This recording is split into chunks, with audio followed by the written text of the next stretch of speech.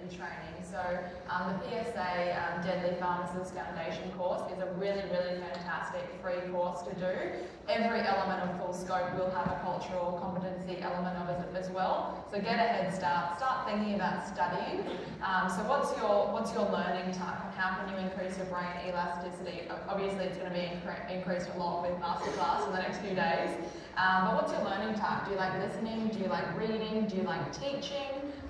Finding out what your learning type is for you. Having a look into the biopsychosocial model that I discussed as well.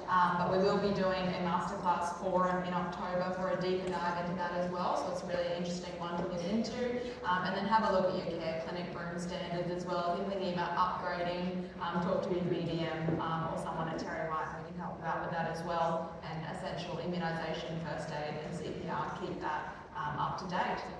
Fantastic, Kate. Anything you'd like to add there, Therese, around getting started?